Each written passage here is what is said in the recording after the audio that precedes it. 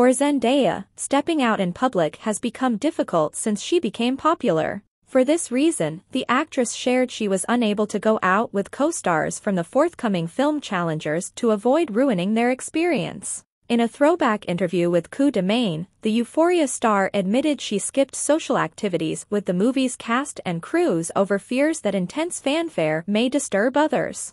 "My life was starting to change a little bit more while we were shooting," the 27-year-old said. "And I remember everybody was going out, and I was like, you know what? I'm not gonna join you because I think it might make your night not so fun, you know? We would have enjoyed having you regardless." The fellow actor Mike Faist chimed in, "We were always like dash." At this point, Zendaya interrupted, "You're welcome to come." Zendaya previously opened up about the star power and its impact, sharing her confusion about whether to be a public-facing person forever, telling Vogue, "I don't necessarily want my kids to have to deal with this.